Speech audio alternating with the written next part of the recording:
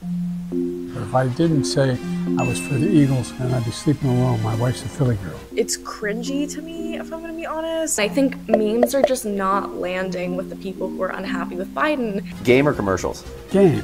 Game or halftime show? Game. That's not authenticity. It's performative. The Biden campaign is now on TikTok, and some critics and even some allies warn that there is a fine line between genuinely engaging with voters and being performative. Our Roman Empire is the Roman Empire. 'Cause I was there. I'm always happy to be made fun of by America's most watched late night host.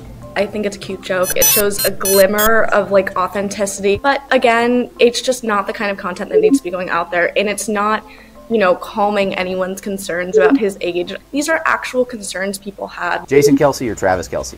Mama Kelce. I understand she makes great chocolate chip cookies. When you have such a large group of people that are really just consuming what's on the app, you need to be there, right? And I think it is so important for the campaign to be there. Working with social media influencers was a key part of Biden's 2020 campaign strategy. But this year, despite national security concerns about the Chinese-owned app, his campaign is trying to reach voters directly.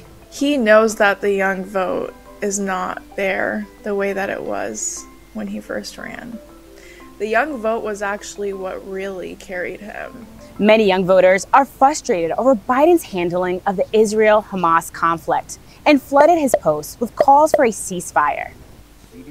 On the Super Bowl, he was posting dark Brandon memes, which, in my opinion, like as a Middle Eastern and Muslim voter, I'm looking at it and I'm like, this is a little evil. It almost feels like an episode of Black Mirror, if I'm going to be honest with you. It feels very dystopian. I think that Dark Brandon was a lot more appealing to people and a lot funnier to people. Giving up for Lent.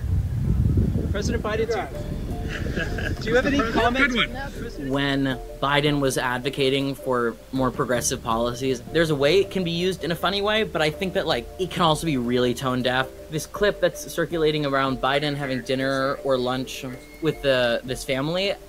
I had over $90,000 of loans erased, and this has been a game changer for me. I've been very critical of Joe Biden. I think that's a great video. I think that gets natural engagement. I don't think you have the capability to change minds if you're just saying, no, I'm not going to change my policy, but I'm going to make a little joke about Trump.